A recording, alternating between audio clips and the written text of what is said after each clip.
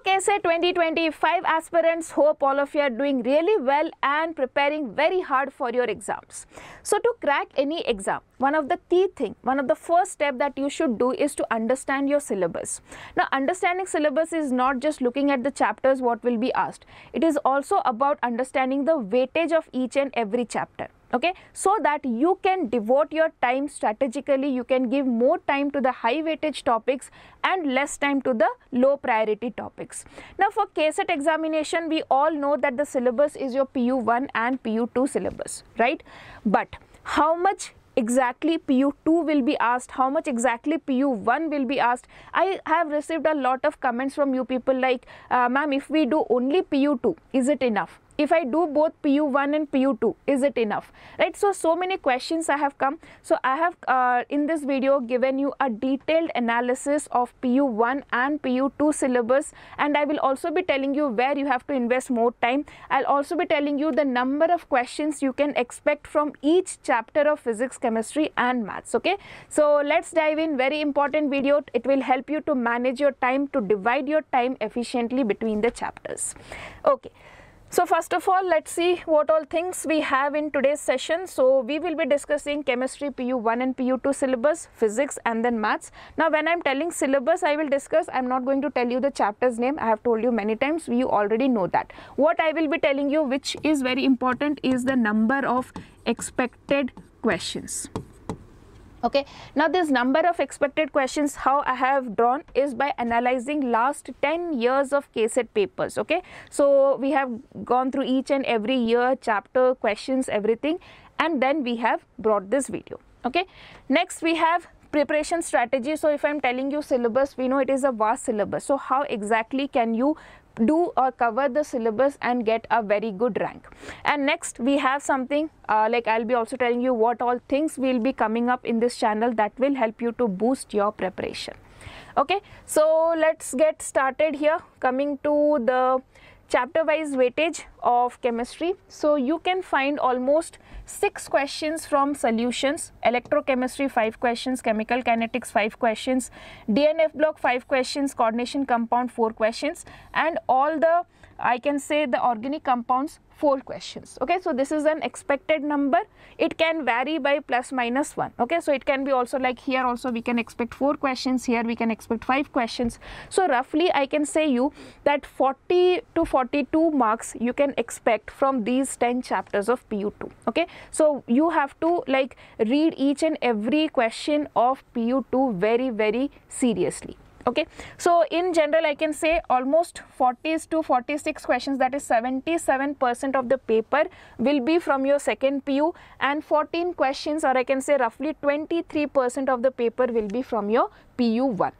Now coming to the PU1 syllabus, okay, you can just see 1 questions from all of these chapters, except there are certain very important chapters, that is your chemical bonding, where you can expect 3 questions. Then you have equilibrium, where you will expect 2 questions. Then you have redox reactions, again 2 questions. And then we have hydrocarbons, where you can expect 2 questions. Okay, so now when I talk about these 2 chapters, okay, organic chemistry and hydrocarbons, so these 2 chapters go hand in hand, right? You should be knowing the basic fundamentals to do this chapter. So these 2 chapters together can give you 2 to 3 questions. Okay, next chemical bonding, very important. Vesper theory you must study properly.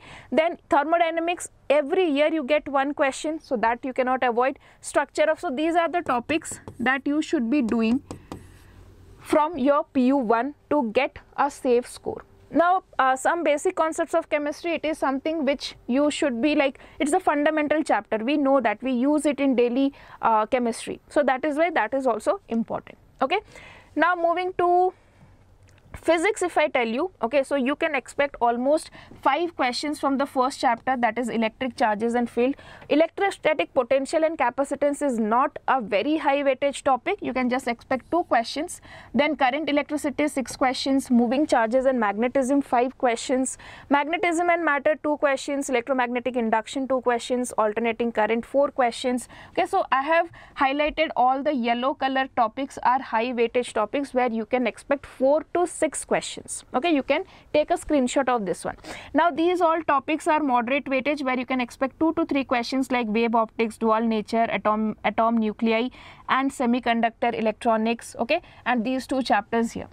Okay, and here electromagnetic waves is a very low weightage topic, 1 mark questions. You can do it. Okay, now basically if I tell you can expect 40 to 45 questions from your PU2 and 15 questions from your PU1. So now if I show you the PU1 number of expected questions, you can see all the chapters will have 1 questions. Okay, so if I just imagine that I have 40 questions from PU2. Okay, 40 questions from PU2, and in this one I have 1, 2, 3, 4, 5, 6, 7, 8, 9, 10, 11, 12, 13, 14, right? So I can like 14 questions will be from your PU1. Okay, so I can say almost 46 questions will be from your PU2, 14 questions from PU1, and out of that every question you can expect 1 or 2 questions. Okay, 1 question, especially this chapter is very important, system of particles and rotational motion, where you can expect 2 questions. So when you are doing PU2 syllabus and then when you are moving to PU1, try to complete this chapter first. Okay, now let's discuss about the maths syllabus. So maths, you have all the high weightage topics. You can see 4 to 5 questions you can expect from these topics, that is determinants, continuity and differentiability, application of derivatives and integrals. Next you have vector algebra and 3D geometry, again 4 to 5 questions, probability 4 questions, okay, relation function, again 3 questions you can expect. Now 1 or 2 questions you can expect from this inverse trigonometric function, matrices, AOI, differential equation and linear programming, 1 question. So these are the high weightage topics that you should be doing. Now if you see, almost 43 questions out of 60 can be from your PU2, okay, and 17 questions will be from your PU1. Now let us see the PU1 weightage. So generally what happens, you can see very topics like, you can see relation function can have 2 questions, sequence and series, and limits and derivatives. But what I feel about this one is you already have relation and function part 2 in PU2, right? So if you do that completely, you will be able to score these questions as well.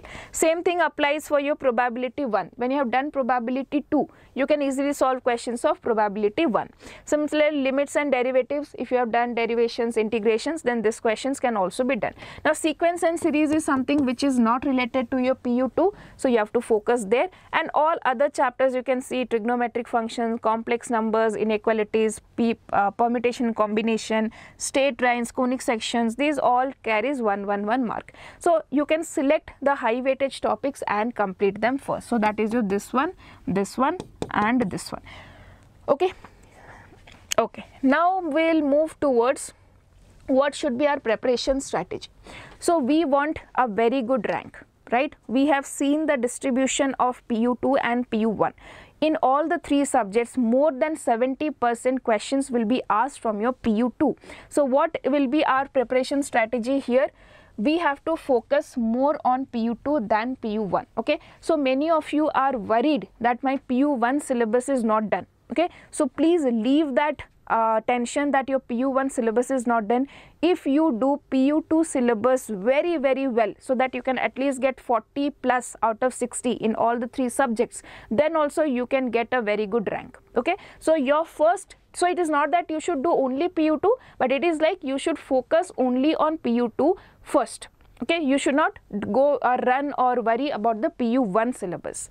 Next thing, complete all the chapters of PU2 without fail. So in PU2 chapters, I will say there is no option. Please do each and every chapter which is there in the syllabus. Now when I'm saying you that you have to do, what exactly you have to do? You have to make the concept, you have to understand the concepts, you have to make the short notes. Okay, then you have to do at least last 10 years of PYQs for all the chapters of KCET PU2. Okay, then after that you should solve at least 10 mock tests before the exam. Clear? Now from where will you get these questions? In the channel. In our channel you can see all the chapters, PU2 chapters PYQs, KCET PYQs are already covered. Okay, fine. Now what is the smart strategy and the easiest way how you can get top 1000 rank? Okay, so this is something which is like, I can say a game changing thing you can do if you can target 290 plus in PCM in your PU2.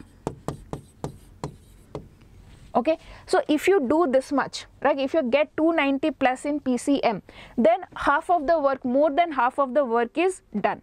Okay, after that, if you just get 120, 130 or sorry 100 plus also, you will end up in a very good rank. And 100 plus if I want to get, I just have to score 30, 35 out of 60, right? So that is a very good and easily scorable mark. So your target at this point of time, when you are just ahead of your, just before your board exams, should be how can I get 290 plus in PCM.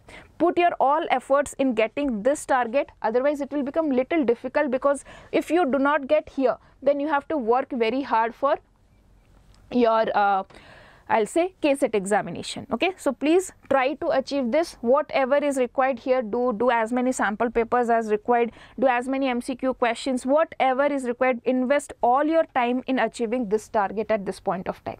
Okay, next is, yes, so here to getting the 290 plus in your exams, okay, we have done everything that is required. So our channel provides all the basic, all the important requirements that can help you to get that 290 plus. How? See, you can just go to our channel and you can just, this is our channel, you can see here the interface. You can just scroll down and you can see one important session, PU2 important sessions for 2025 examination. So this section is particularly designed for your PU2 exams. So the first thing that you need for PU2 exams is question practice, long answer questions. So for that you can follow our Brahmastra series, where we have given the most expected, most repeated, most important questions. Okay, and in chemistry for each chapter I have given almost 40 plus questions. So if you do those many questions, then not even a single question will be left in your PU2 examination. Okay, so this is for all the subject PCMB. Okay, similarly in our Chakraview series, you know, many students lose marks in MCQ. So to help with that, we also have this PU2 Chakraview series, where we have discussed the most important MCQs. Clear? Now MCQs are done, this is done, our preparation is already done. Now we should also write test. Okay, so for that, our channel Deeksha Vedantu has brought to you PU2 Success Blueprint Test Series. Okay, and this test series has 12 mock tests. Okay, in that we have 4 part test plus 8 full length test. Okay, covering the subject PCMB, okay, and CS. So you have physics, chemistry, maths, bio or CS. Okay, now the best part here is we are giving you offer at this point of time.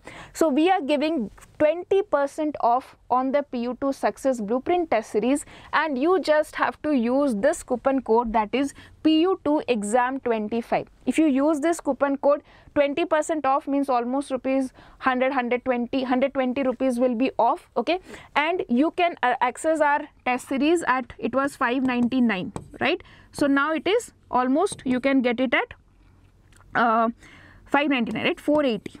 Almost at rupees 480 you will be able to get, and this money is nothing like, it is something that you spend in one time dinner, okay, or just for a party, tea, friends. If you do, you can just spend this much in one time. So I can say you can just definitely spend this much to for an investment for your career, for your marks. This is something which will be achievable. So this test series, you will not only get the question papers, you will also get the PDF solutions and your video solutions with detailed explanation. Okay, and one shot revision videos are also given. So in our channel you won't find these two playlists. So this is only for those students who have registered for our test series. You can see one shot revision videos are given, live doubt clarification classes were conducted. Okay, so everything is there. So please do check out the test series. The link will be there in the description section. That will definitely help you to boost your preparation. Okay, apart from that, you can follow these two series to start or to just prepare all the questions. Now to test your preparation, test series is mandatory. Without writing test series, it is very difficult to assess your preparation. So please make sure that you purchase the test series before the discount offer ends. Okay, so yes students, that's all, and I hope that you have got a clear thing what exactly you have to do. First thing is you have to target 290 plus in PCM in your PU2 board examinations, and then after the exams are over, when you are preparing for KCET, at that time also first priority should be given to PU2 chapters. Okay, so yes students, that's all in this video, and I hope this video was helpful. Any doubt, any clarification is required, please put down in the comment section. I'll definitely address, and do not forget to subscribe our channel. Many more videos are going to come up in future to help your preparation. Thank you.